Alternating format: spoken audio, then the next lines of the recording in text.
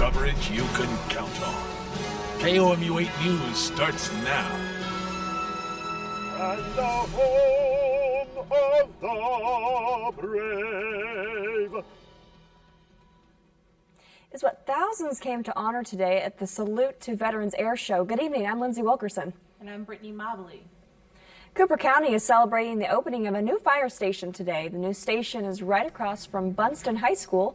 People gathered to celebrate both the station's opening and the town's 150th birthday. One Bunston local says the station could open new doors to new opportunities.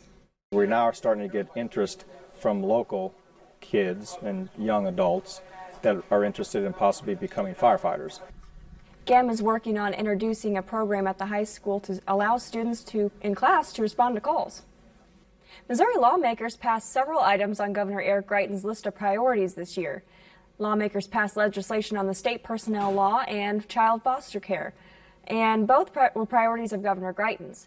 At the start of the session, the governor called for, quote, the boldest state tax reform in America. However, lawmakers passed bills to overhaul the state tax code before adjourning for the regular session. Greitens spokesperson Parker Bryden called it a very successful year. Astronaut Alan Bean, the fourth human to walk on the moon, has died. Bean died at Houston Methodist Hospital earlier today after falling ill. He was a Navy test pilot in 1963 when NASA picked him to be an astronaut. Bean flew into space 2 times. The first was on Apollo 12 in 1969, which was the second moon landing mission. The second was in 1973 as commander of the United States' first space station. He was 86 years old. Today, the Ireland Prime Minister reacted to the results of a referendum where voters supported repealing the constitutional ban on abortions. Election officials say more than 1 million voters favored repealing the ban. The outcome was a historic victory for women's rights in a traditionally Catholic country. This will make it much easier for Irish women to obtain abortions legally for the first time. For me, it's also a day when we say no more. No more to doctors telling their patients that there's nothing can be done for them in their own country. No more lonely journeys across the Irish Sea. No more stigma as the veil of secrecy is lifted.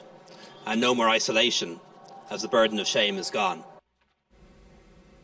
The Prime Minister says his government will move quickly to establish new legislation to govern legal abortions. Today marks the unofficial start of summer at the Lake of the Ozarks. While many people are heading to the lake might be looking forward to their time off, local businesses are preparing to work even more. Some business owners say they've been preparing for this day since February or March, including keeping in good contact with vendors, making sure there's enough staff, and upgrading equipment. Starting today, most business owners say they only have 100 days to make money for the entire year. It is only 100 days, but the 100 days doesn't end there. It continues on. If you look at a lot of the restaurants, they continue on to do maintenance.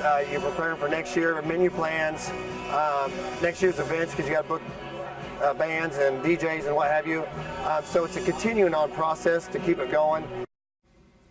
Judge also says despite the challenges that come with running a business at the lake, each season makes all the effort worth it. If you saw a lot of bicyclists in Columbia today, you may have run into the 10th annual Peddlers Jamboree. Cyclists rode from Columbia to Boonville, a 30-mile trip. There were stops for food, water, and entertainment along the way. When participants finally got to the finish line, they could celebrate with food from vendors and a live concert at Kemper Park in Boonville.